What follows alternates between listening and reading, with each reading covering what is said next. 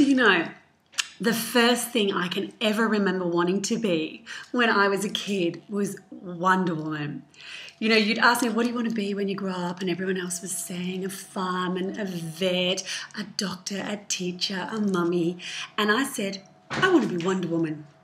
And people would laugh at me and say, well, you know, that's a bit silly, really. She's a superhero. And I'd say, I don't care. I want to be Wonder Woman. Now, I think I held on to this desire to be Wonder Woman a little bit longer than was developmentally appropriate. Now, why am I telling you all about this? Why am I taking you on this little trip down memory lane? Now, I'm not about to suggest that what you wanted to be a child is what you should have grown up to become, and that if you haven't become that fireman, vet, teacher or superhero, perhaps you should be living a life of regret. Of course not. That's utter nonsense. But what I do think is so interesting is the utter conviction we have in our potential when we are children. The utter conviction we have in our potential. You ask any child what they want to be when they grow up, and they would tell you, I'm going to be a... And there are no questions, there are no doubts, there are no fears, there are no concerns. And somewhere along the way, we lose that. We lose that sense of unconditional belief in our potential. What can we all learn from this?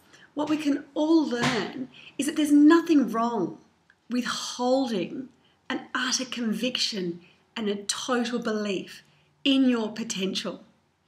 You don't need to brace yourself for all of those realities as part of getting ready to go after something.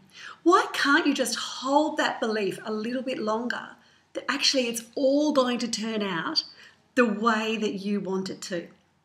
Now, once you've boosted yourself up with that glorious feeling, by all means, you know, as an adult, you might need to do a risk analysis. You might need to assess what may or may not go wrong. You might need to look at actually your plans and your strategies and how you're going to make this dream or idea of yours a reality.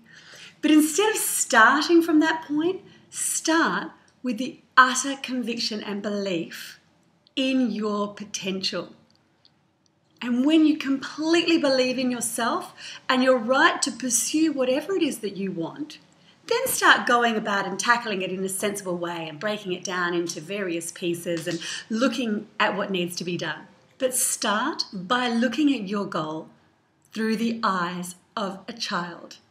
I'm Domonique Bertolucci, and you've been watching DBTV, the place to go to feel good about who you are and the life you live.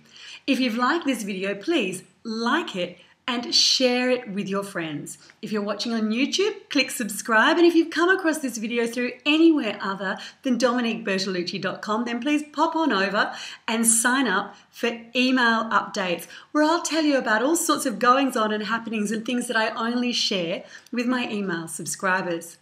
I'll be back again next week. And until then, take care. And remember, it's not about having it all. It's about having the things that matter.